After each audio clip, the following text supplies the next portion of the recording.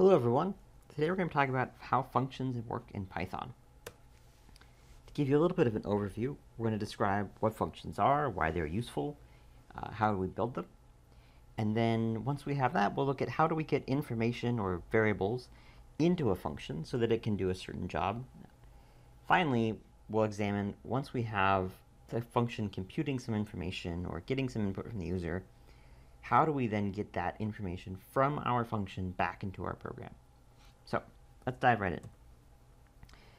Generally, the simplest way that I can think of it to describe a function is it's a way of saying go off and perform a task and then return. So you're basically asking a small portion of your program to be put into almost like a block.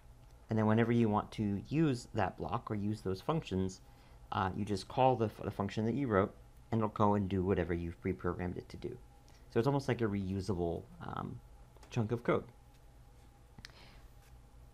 Using functions allows us to take our otherwise unwieldy source code, which is going to get bigger and bigger as we write more and more programs, and make it into more sort of manageable pieces. So one of the ways that it's often said is you can think of writing code as almost like writing a story or a narrative. And so having functions is kind of like having headings or paragraph markers. It's a way of dividing up your program. To this end, writing a program with functions is actually much easier to work with and easier to write. Also easier to collaborate with, share with others. So that's sort of a little bit of a motivation, but let's drill down a little bit more. One of the reasons that we really like to use functions is we can reuse code. This is sort of an often tenet of programmers, is rather than having the same code twice or even 10 times, if we can reuse that code, either by writing a variable that we can reuse or a loop, or now a function, these are ways of optimizing and making our code a little bit easier to work with.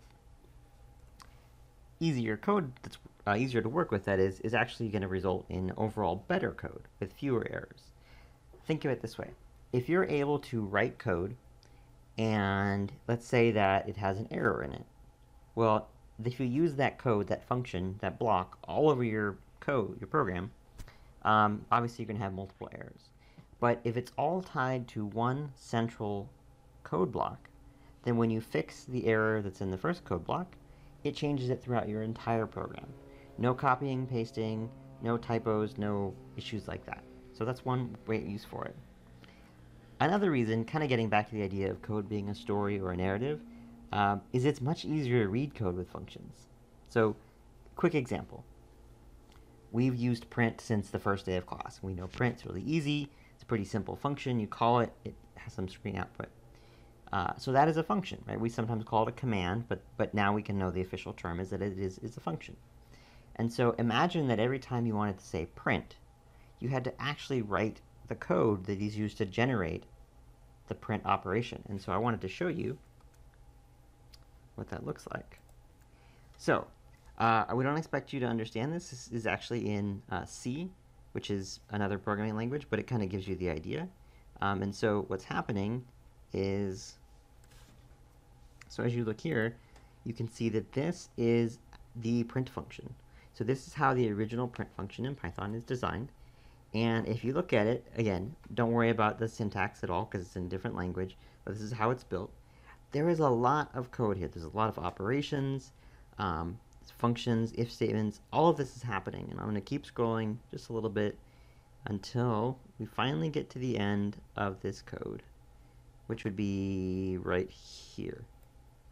So that entirety defines what the print function is. If you had to use that and copy that every time instead of calling print, it'd be very unwieldy. So let's get into how do we actually create a function. Okay, so we need to separate our understanding of building a function into two pieces. The first piece is called the function definition. This is what does the function do.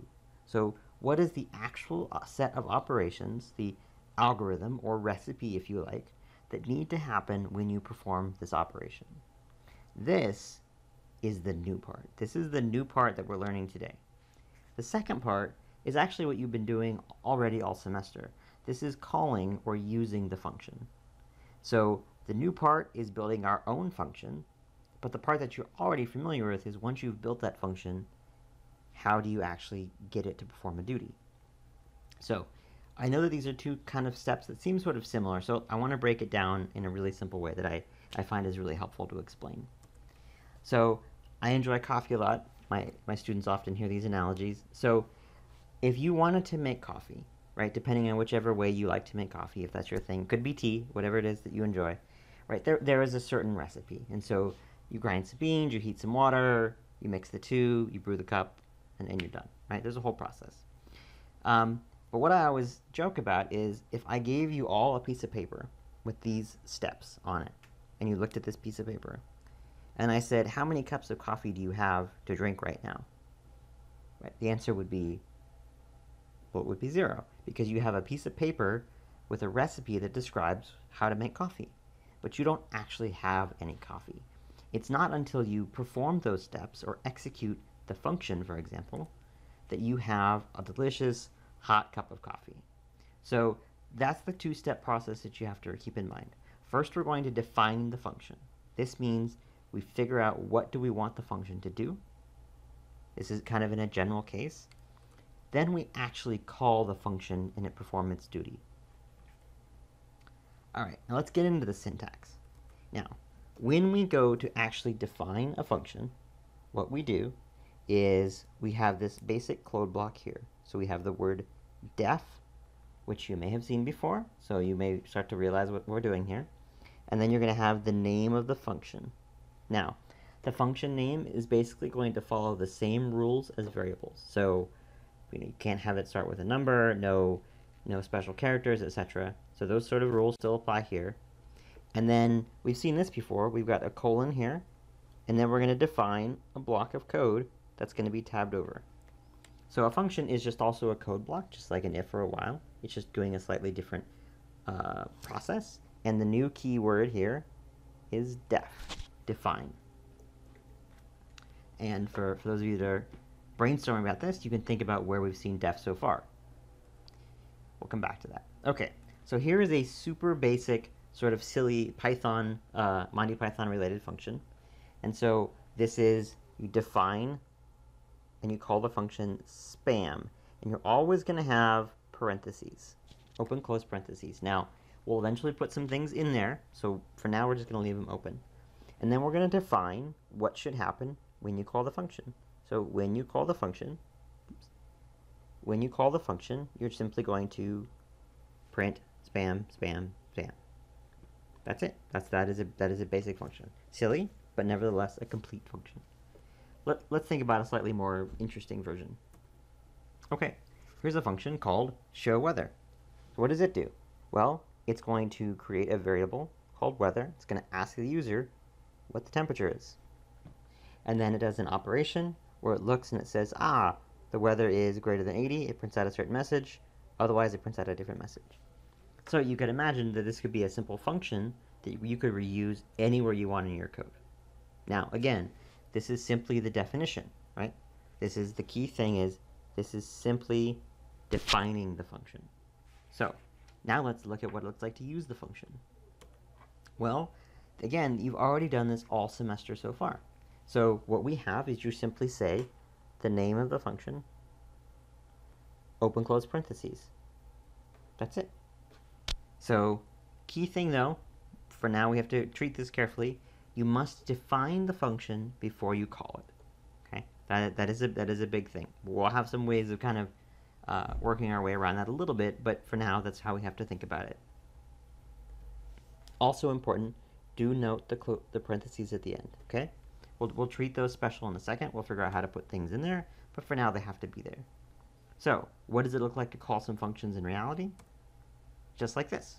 So if you say, this is my first function call, this is my second function call, this is my third function call.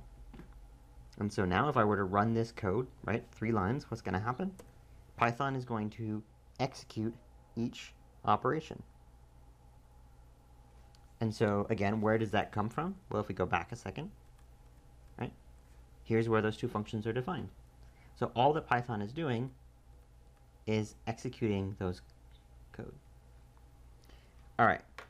Now, something that we've seen before, if you remember back to conditionals, if statements, and loops, is we talk about flow of control.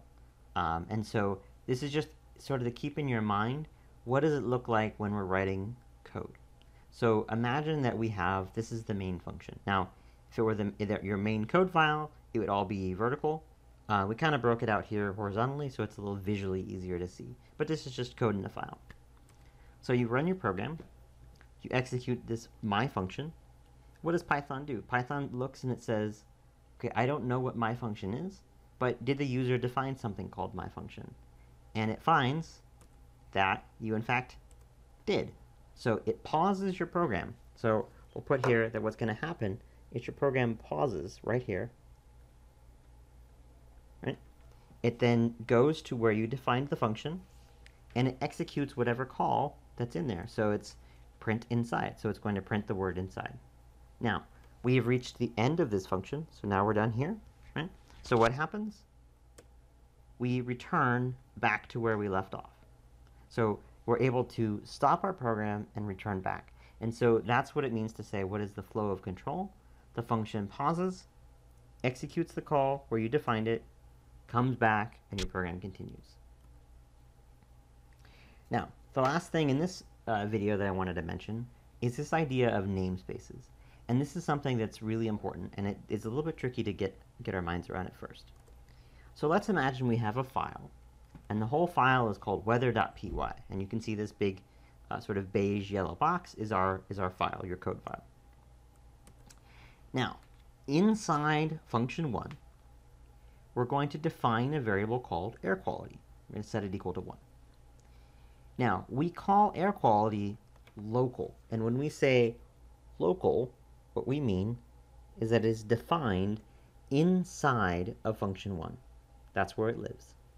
Now, we can do another one, and we can say, okay, I'm going to define function 2, and I'm going to make a new local variable called rain. Again, we say that these are local to the function. And what we actually mean, and we'll see in a second, is that they can only be accessed inside of those two functions. So if you're outside of this orange boxes here that we've defined, right, like this, if you're outside of those boxes, you can't access those variables. So, I'll give you an example. Here I am. Define function 1, air quality, there's my variable. And now I say print rain. Well, Python looks at this orange box right here that we see that we've defined, right? And it says, well, hold up. There's no variable called rain. It's not local to this function, and so therefore it's going to give you an error. And the opposite is true. If you try to access air quality from inside function 2, again, it's not local. So the key takeaway from this is that we have to be very careful about how we define variables. And so we often say that a function is kind of like a silo or an island, or however you want to think about it, or the silly way of thinking is just what happens there stays inside of there. And so be careful when you try to access variables that are not local to a function. This is called generally scope. Right? This is the more formal name for it, different interchangeable names. You can just think of this as scope or namespaces, what variables exist and where can they be used. That's really it. So again, variables defined inside of a function can only be used inside of that function.